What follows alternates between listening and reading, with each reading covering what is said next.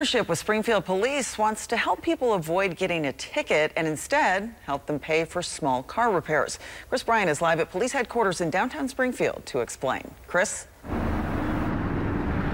Yeah, good morning, Lee. The Springfield Police Department and the organization Lights On have partnered up. Now, the goal of the program is to provide vouchers for repairs when officers make a traffic stop. So instead of getting a ticket, you may get a voucher for a burned out taillight or a broken turn signal. The program was first brought to the attention of the department through the Chief Citizen Advisory Group.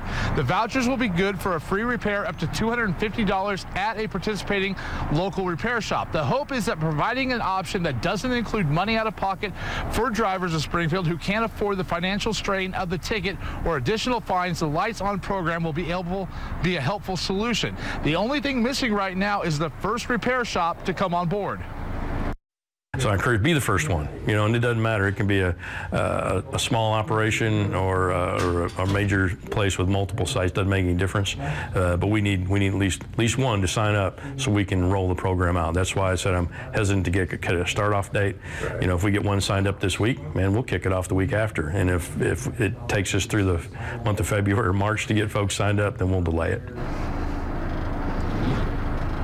Now, the Lights On program has partnered so far with 175 different law enforcement agencies across the nation and resulted in over 10,000 vouchers given out. The NAACP of Springfield has already made a donation of $2,500 to kind of help kickstart that campaign. In Springfield, Chris Bryant, KOA 3 News.